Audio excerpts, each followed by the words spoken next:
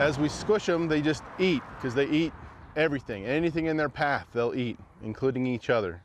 Once they start to get real squished on the road, it's almost like an oil slick. I actually, at this intersection, was coming home, and as I came around the corner, I came around a little too fast, and I about ended up in the ditch full of water. It was pretty intense.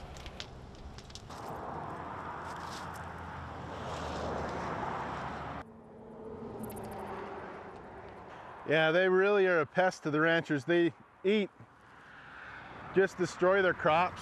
I've seen them eat small mammals and things. Anything gets in the way and gets bogged down becomes food.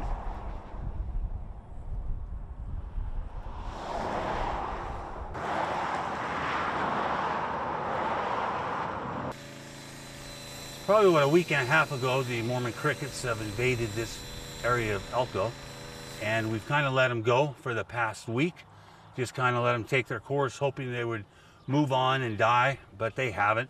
So today, the wife, I, my grandson Levi, decided to go ahead and start to at least clean off the house, rid of all the poop and pee, and start to wash the house. And the only really way to start to get rid of them is to vacuum them up, sweep them up, put them in a large garbage can, and then just kind of throw them away. But we expect we'll have to do this for the next 5 or 6 days as they just keep coming and coming and coming.